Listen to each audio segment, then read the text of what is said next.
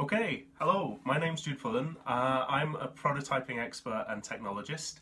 I've worked at companies like Dyson and Lego and startups like Sugru, and always I've been trying to bring complex ideas to life, quite often with simple visual things like using cardboard. I've also become a dad recently, and I thought it was kind of interesting that these two sort of worlds seem to have collided, that even at Dyson we'd create prototypes for things out of cardboard to understand the user experience, and now I kind of feel like I'm creating things like this little bus, which has been an awkward moment borrowing this from my little boy for 2 minutes and then I have to give it back. But there's just nice little features of using the card for things like this, and I've got instructions of how to build this below.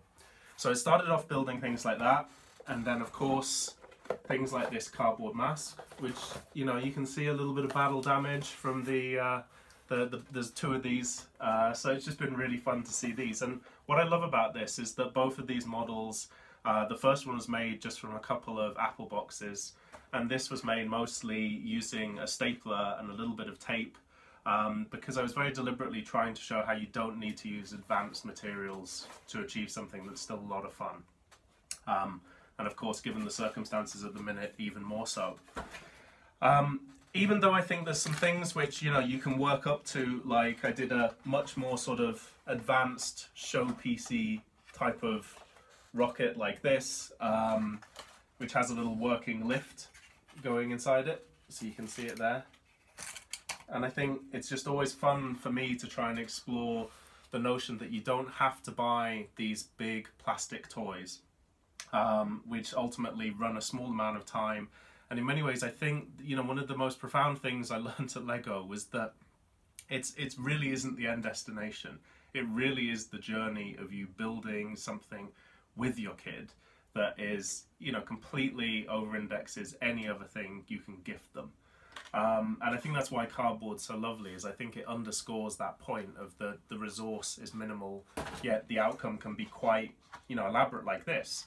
But I appreciate I've got 10 years of experience of doing this, so for me this is comparatively easy, though there is guides on how to do this.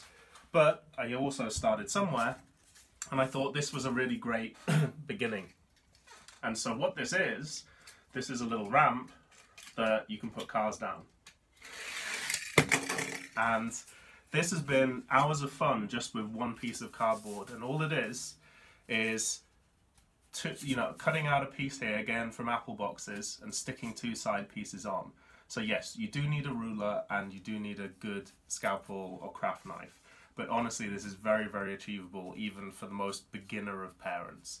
The bit that I think you can sort of see is the engineering part in me is that I've also incorporated some coffee stirrers into a little chunk of the cardboard here, and then made a socket. And the reason being is because these things can join together now, and so you can see even more epic. And so we've managed to get, there's actually one of these which got jumped on, but this was like even bigger again. So it's this big. And again, let's be honest, space is a premium. Not everyone has the luxury of a garden these days, so being able to pack it down I think is also really, really useful. So I wanted to show that as really, this is an entry level, it gets you started, and honestly the attachment that my son has to this, and I haven't even been able to take his little cardboard sword because he desperately wants to play with that this morning. So I'm going to go give these back now, and I'll include some links in the bottom, and I hope you'll enjoy learning a few tips and tricks. But really the biggest thing I can stress at this time, it's not about spending loads of money on stuff. It's definitely about trying to find that time where you're building together, and as the phrase implies, learning through play. It really is that. It doesn't have to be all about the sort of heavy agenda. It's just about having fun. There's a huge amount to be learned from even, should we say, the physics and the building and the discussion, even making something as simple as this.